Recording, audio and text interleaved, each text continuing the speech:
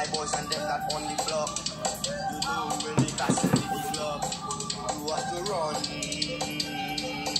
because you free. What's up to my Garden Coils crew? I really hope that all of my naturalistas out there are in the Halloween spirit, because a new horror film has just come out about a killer weave that has literally been taking this naturalista on the ride of her life. We're getting into the hidden messages in the most pivotal points of the movie, in my opinion. And yes, this review is coming from a naturalista that loves her natural hair, that unapologetically wears her weave, and yes, I work in corporate America. Let's get into it. I'm not even gonna lie to you guys, I am super scary. Horror films are not my thing, and I guarantee I'm gonna have a nightmare. But I figured that in order to balance out all of this horror and all of this fright that I'll be feeling later on, I'm definitely getting a snack, and I'm gonna make sure that it's something sweet to balance out the tartness of this movie. So I hit up my good line sister V to get me a recipe to watch this movie. Bars. Did someone say ice cream in 20 seconds? You want your pumpkin, you want that good old sweet condensed milk, a little sprinkle of this, a dash of that, get that in, whip it, whisk it, plop it, and freeze it. I've got my freshly made pumpkin spice ice cream, and let's get into this.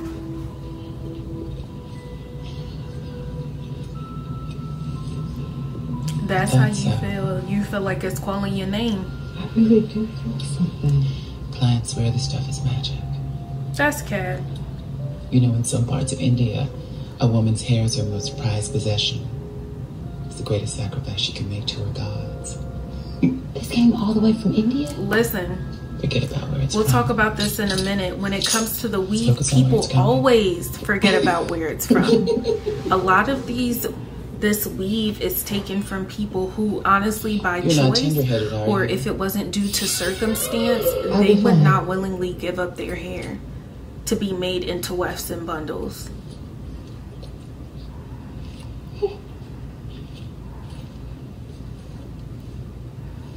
Childhood scars. Don't worry, we're gonna get into it.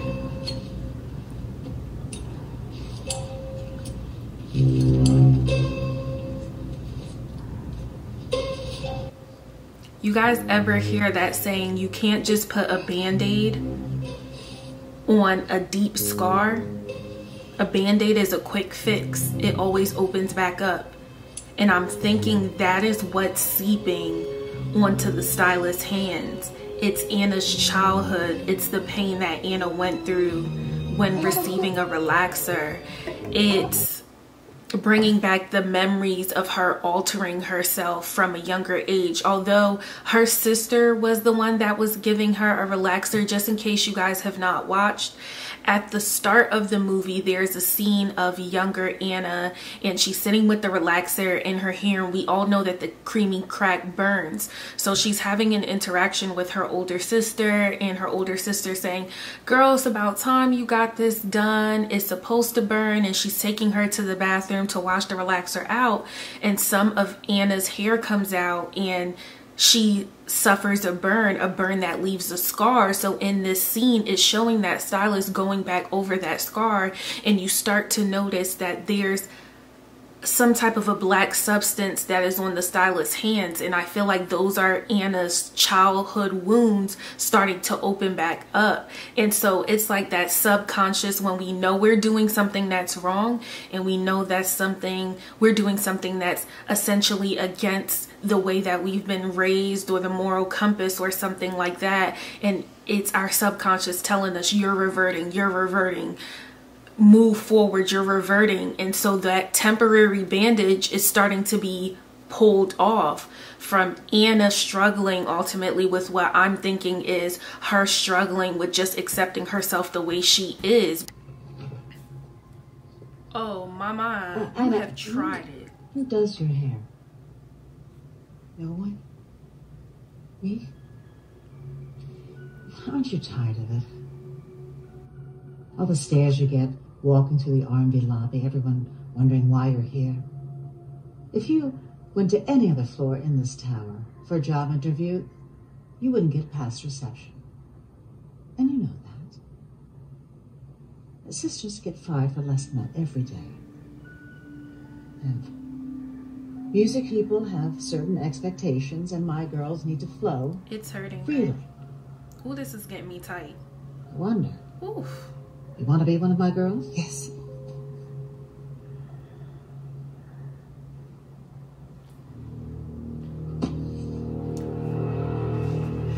Listen, a lot of the time, I feel like within our community, our melanin community, we love to say, oh, it could never be me. I wish somebody would say that to me, and all of these things.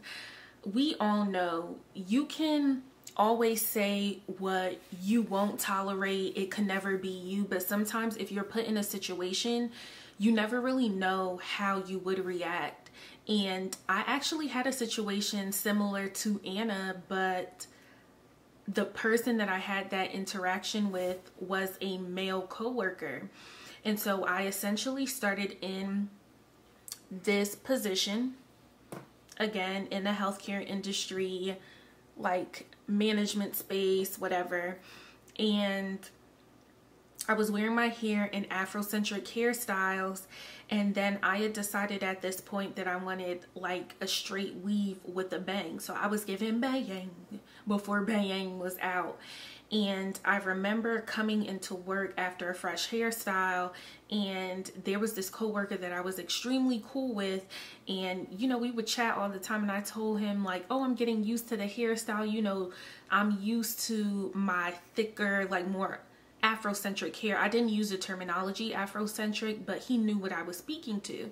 And then the coworker said, oh, I like your hair, blah, blah, blah. That was the end of the interaction. Then it was a day after, and he said, can I be honest with you? And I said, yeah, sure. He's like, your hair makes you look weak. I was like, what? Because I'm really thinking that, you know, I didn't hear him correctly. He said that your hair makes you look weak. And I'm like, what is that supposed to mean?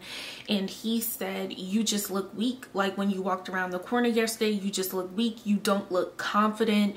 You don't look like the person that I know. Like the hair doesn't suit you. And I was so taken aback that I actually just disengaged from the conversation that we were having, which was about work.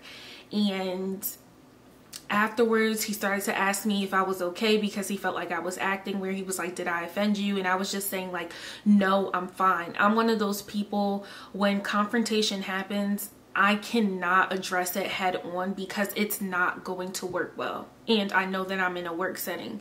So I come back to work the next day, and I say to him, I'm like, listen, you know what, you did offend me. And what was the most insulting is that you would insinuate that a hairstyle is what makes me strong or what makes me competent.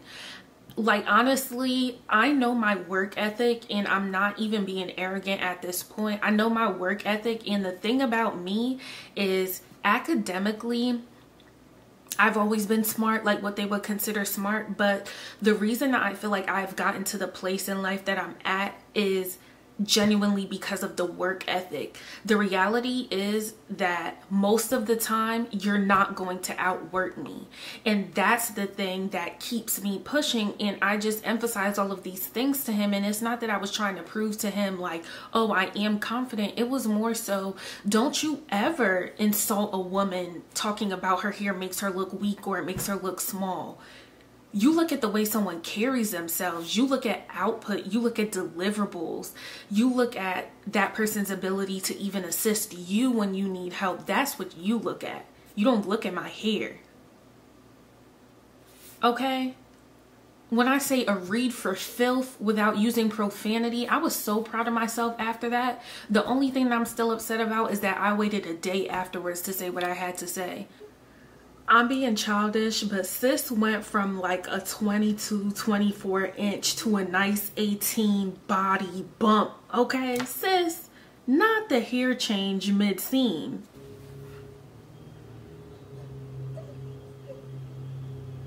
Yup. That hair has a mind of its own. I'm telling you.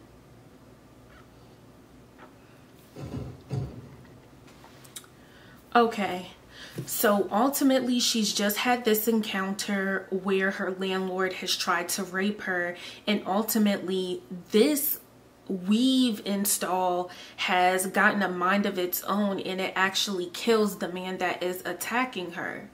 The reality is that she's just now coming to her senses that this hair literally has a mind of its own.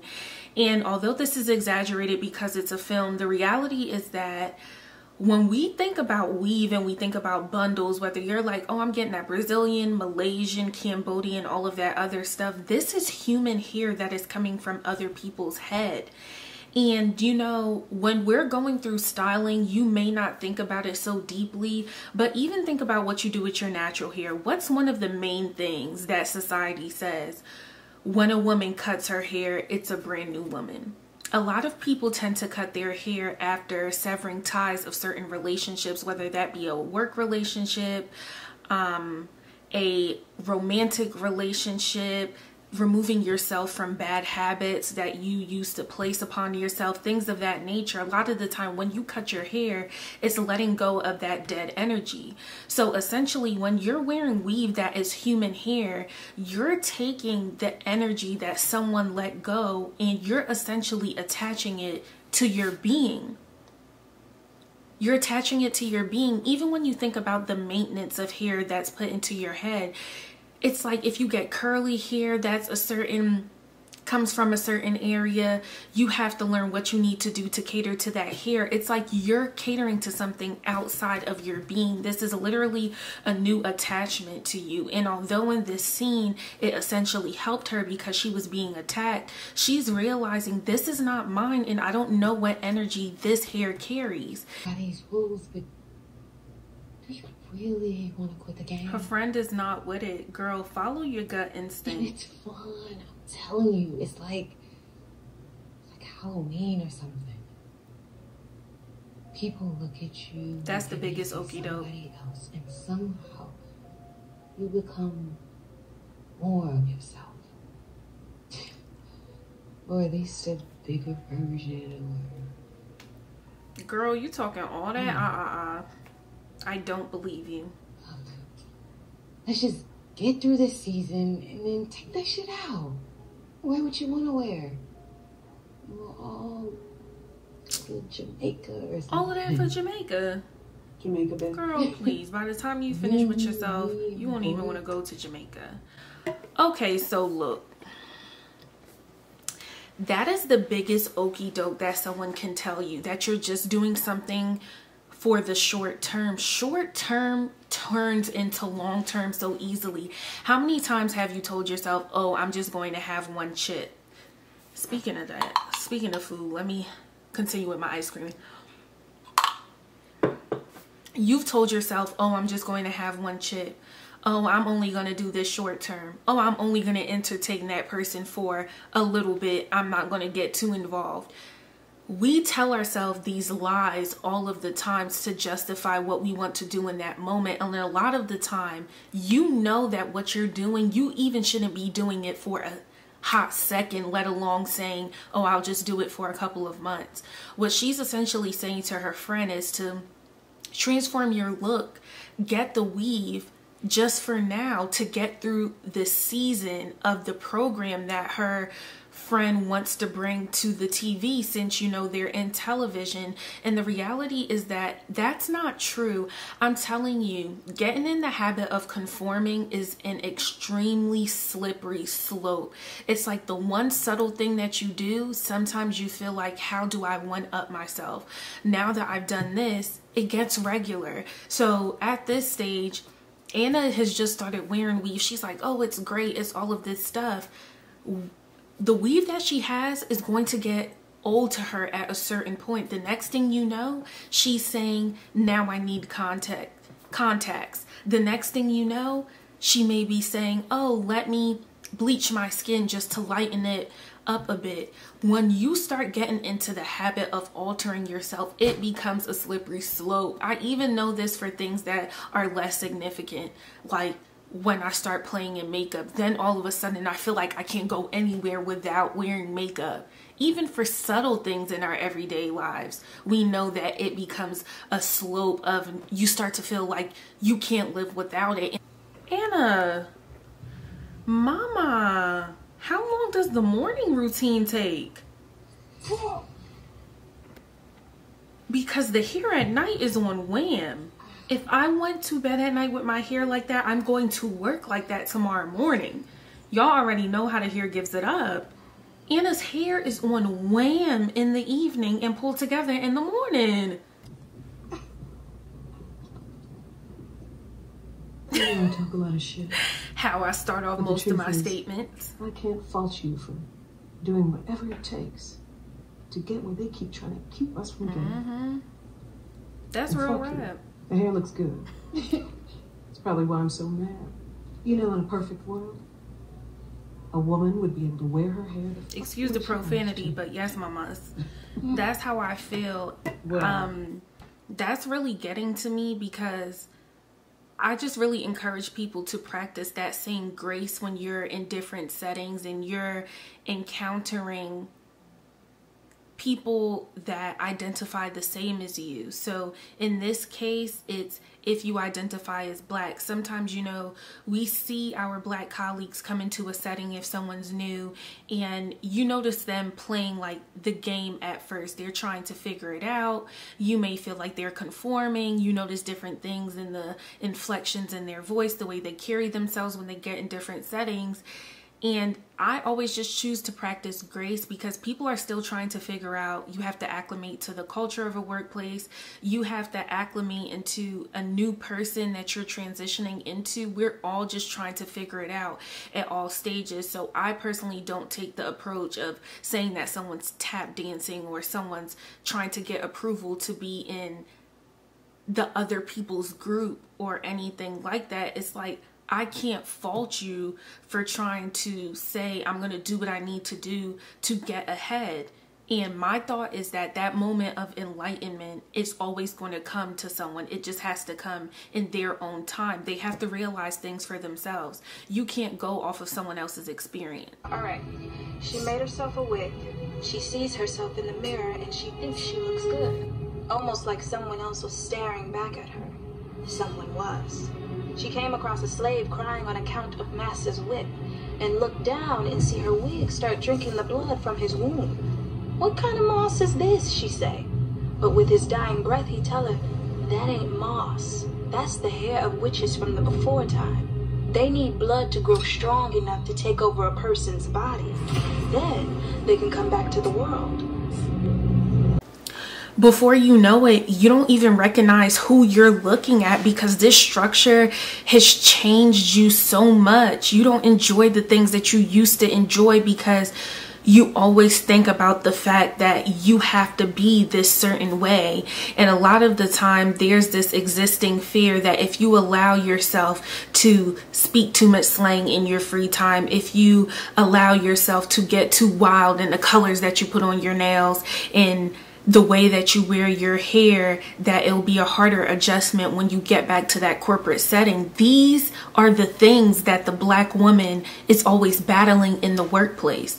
Why do we wait until we're going on vacation or going on a break to get faux locks or to get box braids or to wear your hair in space buns or something like that? You do all of that stuff because you don't want people to view you differently in that workplace as well. And don't even get me into the compliments that you get once your hair is straightened or once you're wearing a straight weave. All of a sudden you'll notice that your counterparts, they acknowledge you in a different way.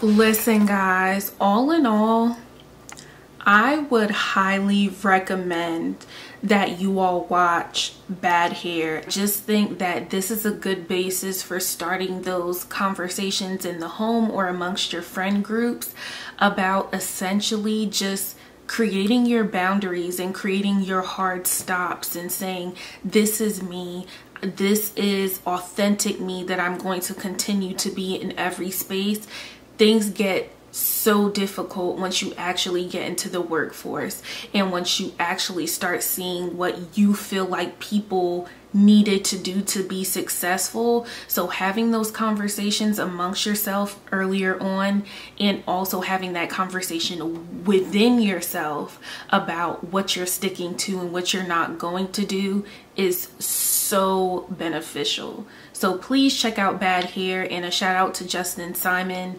for putting this amazing movie together, and to Hulu for hosting it on their platform. Peace.